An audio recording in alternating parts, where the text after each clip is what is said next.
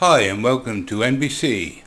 Today's topic is about the types of neurological conditions and physiotherapy used.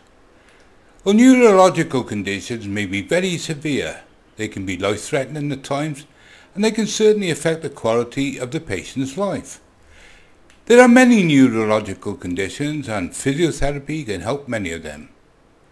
Alzheimer's disease takes away declining years of many older people. It is surprising to note that it can occur in people 40 years old or younger. ALS, or Lou Gehrig's disease, is a disease that robs the brain and spinal cord of the ability to move. Both of these are neurological diseases that can be helped by physiotherapy. MS, or multiple sclerosis, another of the neurological conditions that affect the brain and spinal cord, can lead to a long, slow decline. Parkinson's disease is another of the conditions of the brain. This one can cause shaking and loss of coordination, and problems moving and walking. Physiotherapy offers some relief to these patients. Guillain-Barré syndrome is one of the types of neurological conditions that affect the brain and spinal cord too. It is a case of the person's own immune system attacking outside these areas. It can be severe enough to require emergency hospitalization. Physiotherapy offers help with regaining strength and adapting to life with the disease. Neurological conditions that are autoimmune diseases are difficult to treat. Myasthenia gravis is one such illness. It causes muscular weakness because of lack of communication between the nerves and muscles. Like other conditions, it can be very debilitating. That's a word that actually tied my tongue.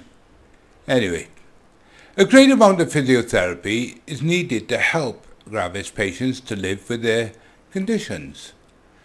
This includes strength training, training in the use of supportive devices, and help with common tasks. One problem physiotherapists face when working with MG patients is that too much exercise will make their condition worse and not better.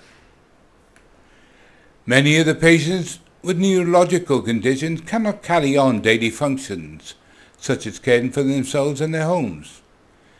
It is not uncommon for these people to be unable to work.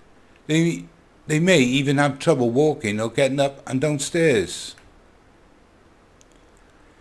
Difficulty swallowing or breathing, dizziness, poor balance and falls, and a total lack of endurance plague many of these patients who have neurological conditions.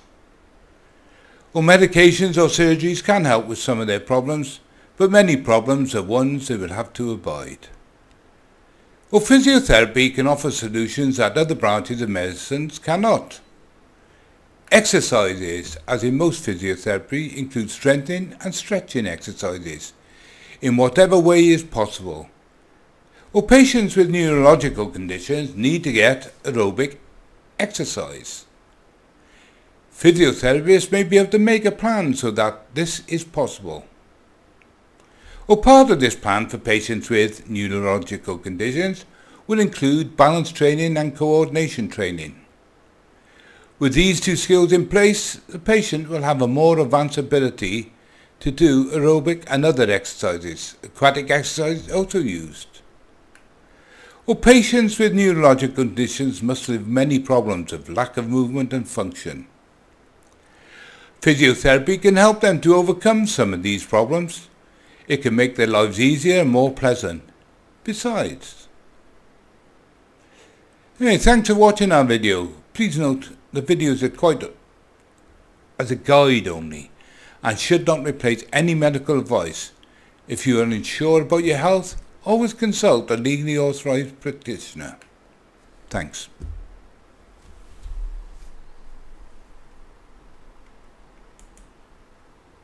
Thank you for watching one of our videos.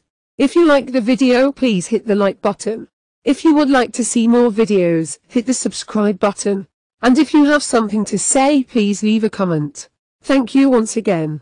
From your NBC team. #NBC Media.